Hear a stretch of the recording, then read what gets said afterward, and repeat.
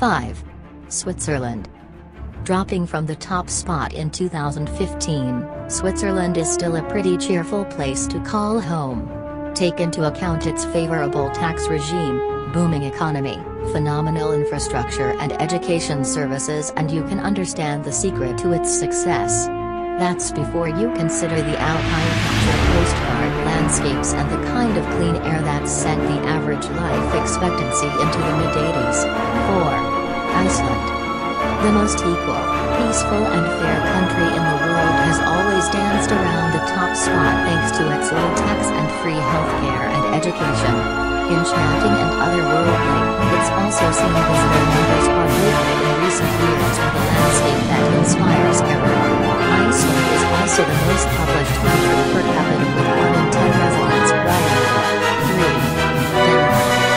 Although they've seen a slide from first in 2016 to second in 2017 to third in 2018, I don't think the Danes will be sobbing into their herring small bird not anytime soon. Typical Scandinavian attributes such as high living standards and a clean tax, health, education and welfare system mean it is one of the smallest healthcares in the world. 2. Norway. Last year's winner has also been voted the world's most beautiful country, which no doubt helps with the smiles. As with its neighbors, social equality and welfare rank it high, and it's often found atop worldwide prosperity indexes. But forget all of that, book yourself a cruise through its majestic fjords and you'll see why they're really so at home in its incomparable landscapes. Finland.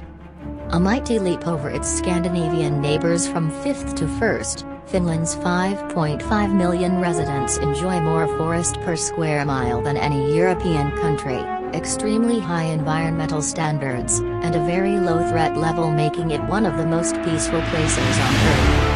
With a high ratio of immigrants now also calling Finland home, the World Happiness Report made particular mention of the consistency in happiness between them and local-born residents. Oh, and in case you're wondering, the world's least happy country is Burundi, followed by Central African Republic, South